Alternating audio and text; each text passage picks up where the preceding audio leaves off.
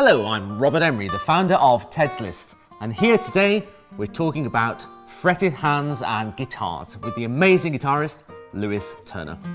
Lewis has worked on many West End shows including The Lion King, Mamma Mia, Bat Out of Hell. He's also even worked with Mark Knopfler from Dire Straits. So here we are, Lewis Turner and his guitar.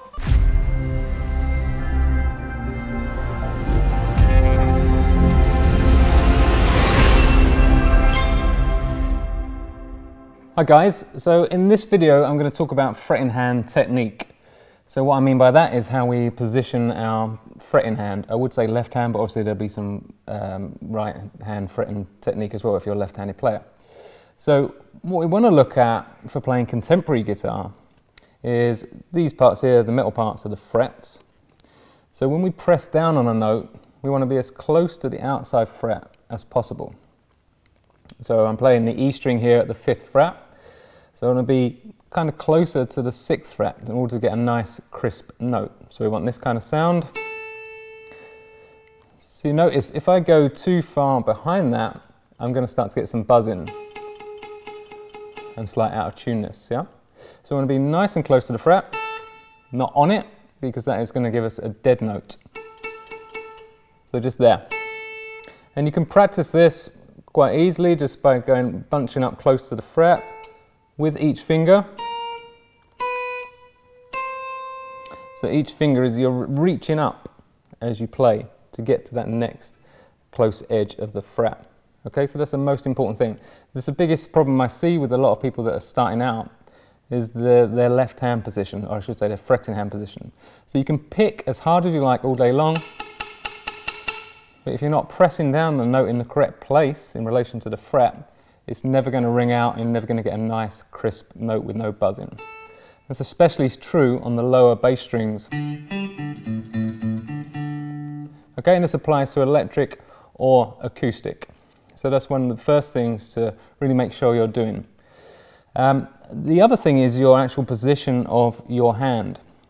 So we're talking more in terms of contemporary playing as I'm playing an electric guitar here.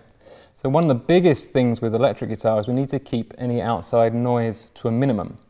So if I'm playing one of the lower strings, here I'm playing the full string, or D, I'm pressing down, but you notice how my finger is kind of flat. So in old school ways, they used to teach you to play with your fingertips, which is quite a classical technique.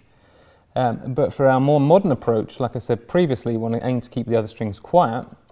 So we want a slightly more flat-fingered approach, the pad of the finger, if you like, rather than the tip, in order that this finger then rests slightly over the treble strings in this case and keeps everything quiet.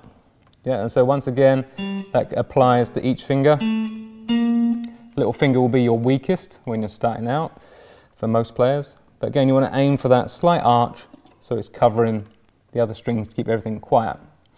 And what this also does when you're playing the treble strings, the top strings, is this gives the tip of the finger a chance to mute the string below that, so in this case the full string. So that keeps everything quiet as well. That's our biggest aim, especially if you want to get into playing with distortion, is to keep any outside noise away, so we just have the notes that we're playing that can be heard. Okay, so just to recap, nice and near the fret, playing with a slightly more flat finger than you might previously have thought or read about for guitar, and we're muting any of the strings below with either the underside of that finger or the tip of that finger. Thumb position is also pretty important. So the thumb should follow the hand. So what I mean by that is as we're going up, so I mean up the fretboard as the notes get higher, as we go up the fretboard, we don't want this kind of thing to happen where the thumb gets left behind and then you have to shift it. So your thumb has to move as your hand goes up. And a good rule of thumb, if you pardon the pun, is that we have it roughly in line with your second finger. So it's kind of straight, yeah? So you see a lot of poor techniques, I hope you can capture this. So we're not doing this kind of thing, where the thumb's like that, or you know, like this. So we want to make sure it's always in contact with the fretboard, never away as well. So we have contact with the thumb, so it's pressing against it, so you've got something to press against there. And your thumb moves with your hand. Another top tip is to try and aim for a gap between the palm of your hand and the neck of the guitar. So we're not bunched up like this, or any of those kind of things, so a little bit of a gap there. And your thumb, a lot of people worry about the thumb coming over. That doesn't matter, that's fine. It's good enough for Jimi Hendrix, it'll be good enough for the majority of players. So your thumb can come over the neck. In fact, it's very important later on, once you get some more complicated chords, like slash chords, you're going to need that thumb to play some of the bass notes, etc. So thumb coming over slightly also helps to keep down any noise from the low strings. So yeah, your thumb can come over, so we don't want it like this though. So the thumbprint part near the top of the neck. And if all this is kind of okay to you, and you're looking to move on a little bit further, well then the other things we look at for left-hand placement is particularly important when it comes to string bends and vibrato. So a bend, I'm talking about where we push the note up, and vibrato is where we oscillate between a couple of pitches. So let me just talk very quickly about bends to those guys that are a little bit more intermediate and starting to play a few more techniques. So a string bend, we're not just relying on one finger to do it, is the first thing that's super important to remember. So I really couldn't do it with just one finger. Maybe that's just me personally, but majority of players I see would struggle with just one finger, okay, to push the string up. So we're aiming to put, in this case, the other two fingers behind that third finger to really support it and squeeze the string upwards. I don't even need to play the note, you can just practice that kind of squeezing motion. And you also notice it's not an extension of the fingers, so I'm not doing this. I'm squeezing my hand up, like turning a key in a door lock, that kind of motion. So it's from the wrist, the palm of my hand is coming up towards the neck and squeezing it up towards the thumb.